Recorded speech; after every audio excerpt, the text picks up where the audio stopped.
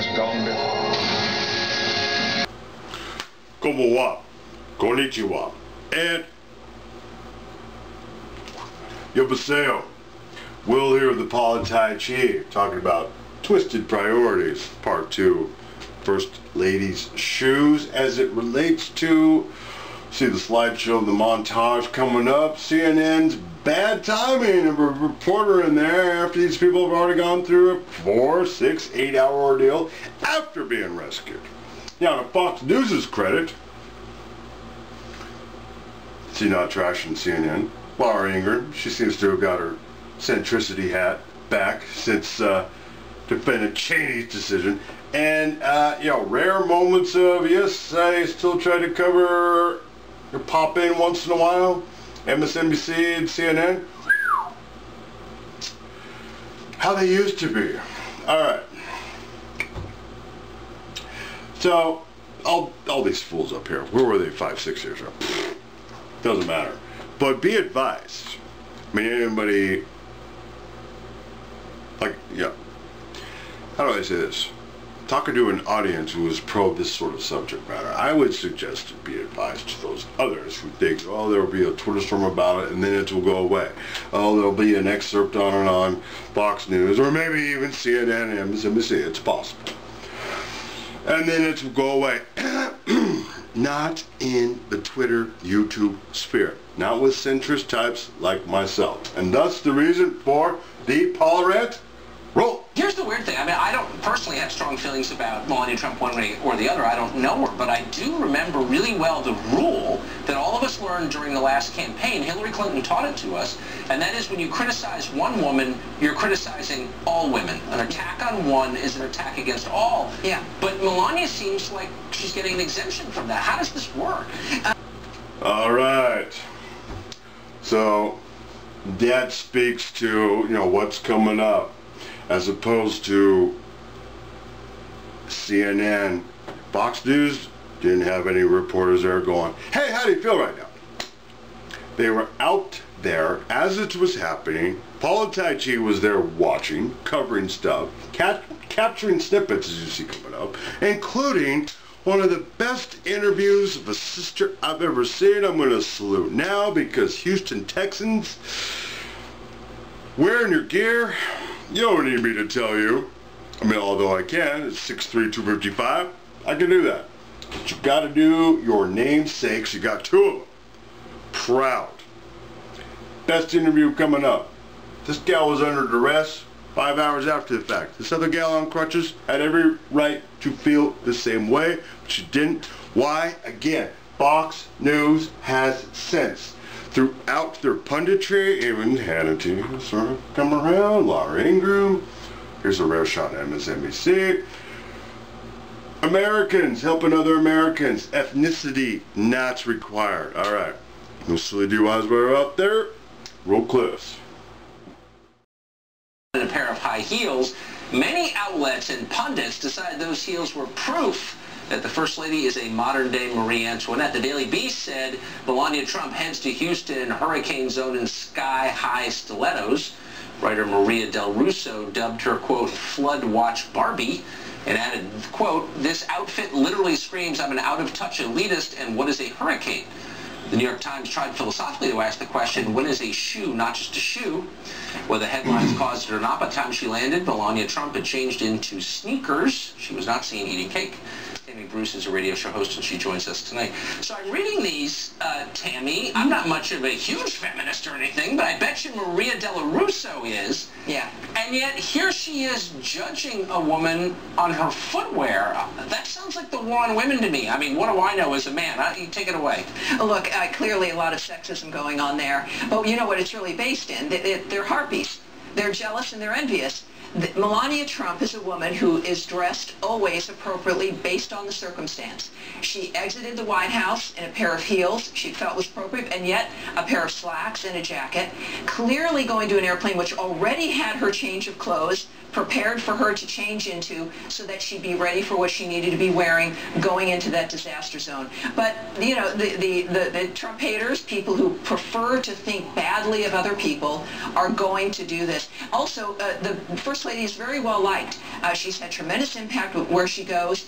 She makes a big difference. The President clearly also has helped a lot of people based on his enthusiasm and his encouragement, which is part of his job, of course. And I think they just want to kind of drag other people down. The American people see that for what it is, but I think obviously most of us are very proud of the First Lady. Well, here's the weird thing. I mean, I don't personally have strong feelings about Melania Trump one way or the other. I don't know her, but I do remember really well the rule that all of us learned during the last campaign. Hillary Clinton taught it to us, and that is when you criticize one woman, you're criticizing all women. An attack on one is an attack against all. Yeah. But Melania seems like she's getting an exemption from that. How does this work? I think that, of course, that they're being hypocritical, and they say that when it works for them. At the same time, you've got Melania Trump, who really does exemplify the nature of somebody who is doing what she wants to do, is in charge of her environment, is proud of her appearance, knows what it's like, and chooses to approach being First Lady in a way that it can make all of us proud. But mostly what it is, too, is again, I come back to the issue of what you have like the mean girls at school. You have somebody who comes in, that people are jealous, and then they attack her because either it's unfamiliar or they see what they want to see, because they can't admit that, in fact, this couple is good for the country, that Melania Trump is good also when it comes to the issues she's working on, as a great mother, has a great reputation in New York for how she was taking care of Barron and her household. So I think that this is also, when you're dealing with a group like, I don't know, Vanity Fair and People Magazine, who really make a living on either telling people how to live or highlighting the rich and famous, I think it's a little hypocritical at that point. Well, yeah, it's definitely, it's situational feminism. I'd love to get a list of the women who are protected from criticism and those who aren't. Maybe they'll be published someday. Okay, so to CNN, I gotta admit, I feel a little guilty showing this video because I've had some uncomfortable interviews myself. Probably nothing quite like this, though. The network tried to talk to a flood survivor in Houston today and got this response. Watch. Y'all trying to interview people during their worst times. Like, that's not the smartest thing to do. Like, people are really breaking down, and y'all sitting here with cameras and microphones trying to ask us what the is wrong with me shivering cold, with my kids wet, and you still putting a microphone in my face. Mr. Flores, it sounds like you've got a very upset family there. Yeah, it does sound like a very upset family, but upset specifically at CNN. I mean, can you think of anything more unsettling, having survived a natural disaster, than dealing with a cable news network? Well, look, we've seen this, though. This is something that most Americans have wanted to say to reporters who try to catch people at their most vulnerable, either in an evacuation situation, an emergency, at a funeral. It's almost like disaster porn or grief porn. And she said what I think a lot of Americans say when you get into this. But also, I would have to say that with all the new media, with everyone being exposed to so much media and being in the media, I think people might be feeling a lot more comfortable to say what's on their mind these days. That's probably. This is about as low as you get when you attack the shoes of the First Lady as she's going to help people out that have lost everything. I can't even imagine how we got to this point. Well, I think it's a sign of how desperate the left is. It's a sign of how absolutely unhinged they are, and I love how they're always for individual expression in your sexuality, expression in your views on abortion, your expression on a whole bunch of things. But now you can't express yourself in the way you dress. I mean, they're for dressing in all manner of crazy fashion choices, except Melania, for like some period of time, decides she wants to wear heels, then she had sneakers on. Big deal. We have a catastrophe in Texas. We're dealing with it the best we can. The people of Texas coordinating with the feds. State is doing, I think, a tremendous job under Greg Abbott. I'm so glad you had him on tonight. What a star.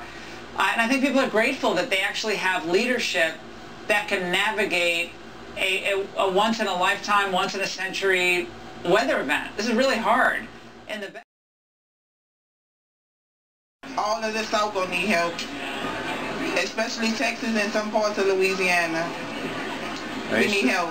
Aisha, thank you so much. I appreciate it. And again, I think what Tyler's doing is great. I think other people should give. I think that's the example we should all set. We appreciate you. Keep in touch and let us know if you need anything. Thank you so much. Thank y'all. Thank y'all for me being able to share my story to help other people. I didn't do it for fame or anything. I did it because I wanted to bring awareness to people and tell them what's going on in the world and what other people are going through, because this is real life. You get I got you. Are you okay? Yes, yes. What's your name? Sean. Sean? Yes. All right, we will make sure you get it. All right, did you injure yourself in this process? In this process, no. Prior to it. You got a big smile on your face. I'm guessing you're glad to get out of there. Happy to be gone. It's a terrible situation. I have an uphill apartment, and it's not a great situation. Not a great... Yeah. There's a lot of people left behind that would like to get rescued. Pastor, where is she? How many people? Where? Complex is over 1,000 residents there. And then can you tell us where, over 1,000 residents, where exactly are they? At Racewood, by close to Chimney Rock. Pastor, to repeat that, please. Yeah. Chimney Rock. Thank you. At Chimney Rock. And Chimney Rock is a road, and is it South Bracewood? North Bracewood. North Bracewood and Chimney Rock. Yes, correct. And do you have someone here where... Yes, my 2 kids. Would you walk us through what happened? When did you know you were in trouble? Last night, when it wouldn't stop, and the water, I'm upstairs, but the water was coming up the stairs that led to my apartment door. And then my neighbors from downstairs came upstairs, and then the roof started leaking in the inside. So it was time to go, and it's not getting any better. It's not getting any better. You know, I think we may hear a little bit of a debate about whether or not people might have wanted to be advised to evacuate. Now, at this point, had you been encouraged? Prepare for a flood, but nothing like this, of course. And are you from here? Have you been through a flood? I'm from here. Yes, I am. But nothing, never dealt with anything like this before. I've been in a flood, I've been in the hurricanes, but nothing like this before. Nothing like this. And are you worried?